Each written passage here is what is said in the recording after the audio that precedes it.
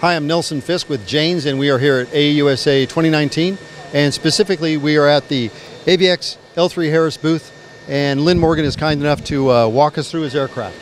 What we have here is a compound coaxial helicopter. So it's not a conventional helicopter, as you can see as you look over at it. And what you'll notice is that this is for the Future Attack Reconnaissance Aircraft competitive prototype program. And this particular aircraft is our entry into that program. We got contract for phase 1 in the spring of this year, and the down select is supposed to be in the spring of next year. Once the down select is done, they'll make 2 prototypes and they'll compete against each other for the Army contract going forward. Our particular aircraft, we looked at the requirements of having a 40-foot rotor and using a government-issued engine and a government-issued gun. We put those things together and looked at the requirements for the mission, and the only way we can get the hover out of ground effect power is with a coaxial rotor. That's the only one that's going to produce enough power to do the job, and the only way we're going to get the speed is with a compound aircraft. We have a wing, we have fans, and we have 2 coaxial rotors. That's 2 rotors on the same mast, working in opposite directions. What that does is our soft-end plane rotor gives us the capability to have a lightweight, ease of maintenance, and low vibration rotor. That system gets us full use of the power. With a coaxial rotor, you get about 10% more than a rotor that's fairly the same size on a conventional helicopter. The real reason is that because torque of one rotor and the torque of the other rotor cancel each other out, and that will get rid of the need to put power into a tail rotor system. We also need to get speed. The Army wants at least 180 knots cruise speed on the aircraft. So to get 180 knots, we need to get lift off the wing, and we need to get fans to give us that forward speed. This gives us a level flight attitude, and it also that gives us the least amount of drag and gets us the best product.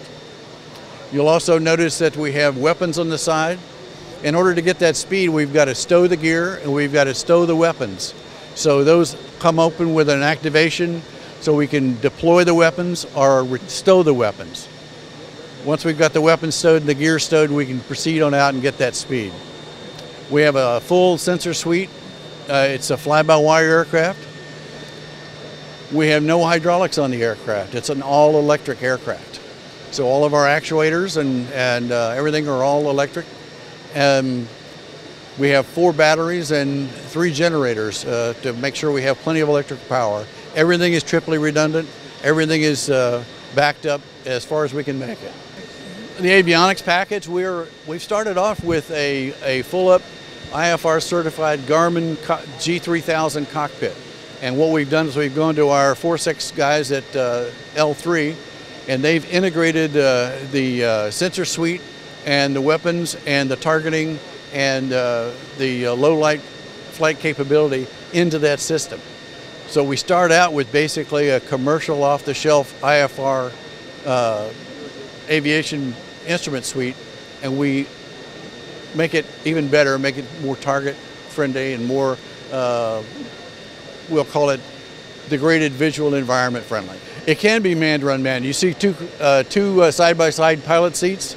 We believe that side-by-side pilots better communicate and better operate in the cockpit than they do fore and aft.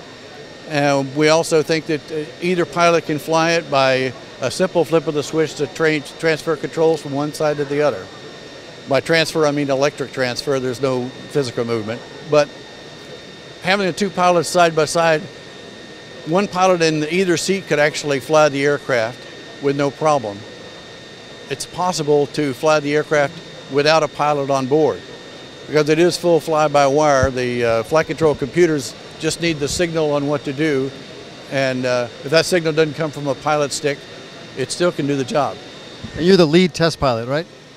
I am the test pilot on staff. We have 2 test pilots on staff right now, and right now I'm the lead, and we're working our way through our test protocols and trying to figure out the control laws and development. So we're not completely done on the development, but it's a very interesting process. Beautiful. Thank you very much.